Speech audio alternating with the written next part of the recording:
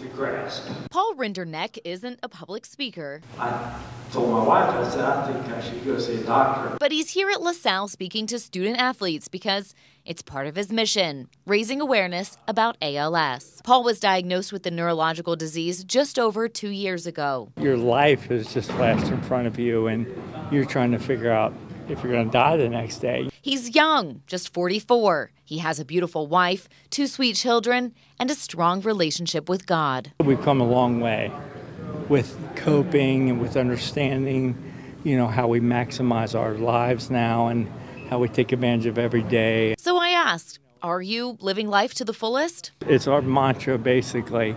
We don't look back because we can't change what happened. We don't look forward because, those are tough.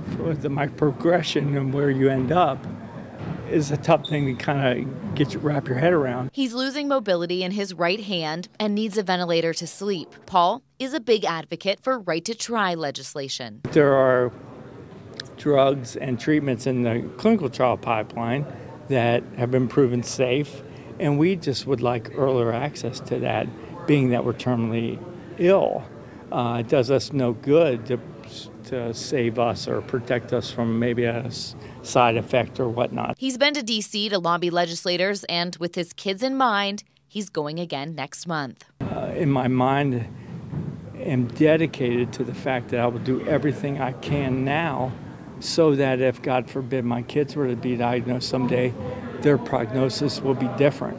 So it's the little things, like taking his kids to school every day, until his body won't allow anymore. I know my path. I'm certain of that my end will come sooner than I wish. But it's find out what's important and maximize every day. Simplify things. If you can do that, you'll live a fulfilled life. Reporting in Green Township, Ellie Kramer, 9 on your side. With all the daily distractions, it's hard to keep top of mind sometimes. Absolutely. Sometimes but you have to. Shed it all and then just focus on what's important. We wish him the best, obviously, and his family. Let's talk about the weather